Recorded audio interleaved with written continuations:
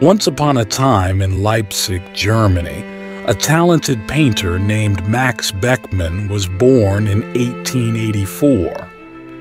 He studied at the Academy of Weimar before moving to Berlin, where he joined the artistic group called the TASCHEN, blending Impressionism and Expressionism.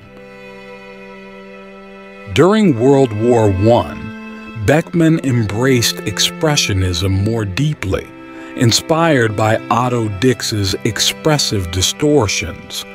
His paintings became angular and tumultuous, depicting distressing and violent themes reflecting the war's tragic atmosphere.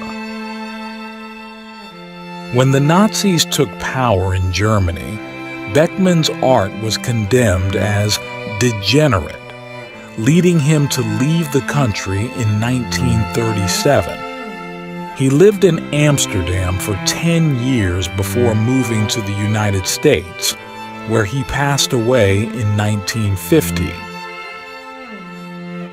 Amidst the rise of Nazism, Beckmann's works often depicted scenes of everyday life with grotesque and mutilated bodies, foreshadowing the immense catastrophe the Nazis would cause.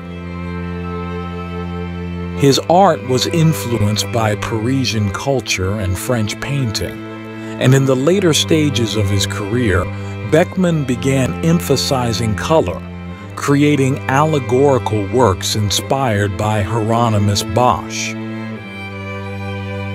Tragically, Beckmann suffered a fatal heart attack in 1950 in New York, where he was headed to an exhibition at the nearby Metropolitan Museum.